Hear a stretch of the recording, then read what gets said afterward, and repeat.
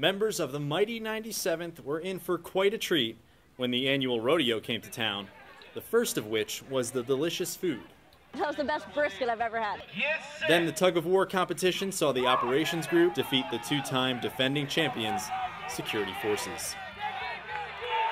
Festivities continued with the grand entry, at which time members of the rodeo, as well as the local community, paid their respects to service members. It's amazing. I really like how grateful they are for us. They show us a lot of support, and I think that's awesome. After that, airplanes weren't the only thing flying through the air in southwestern Oklahoma. Reporting from the Altus Rodeo Arena, I'm Senior Airman Robert Gunn.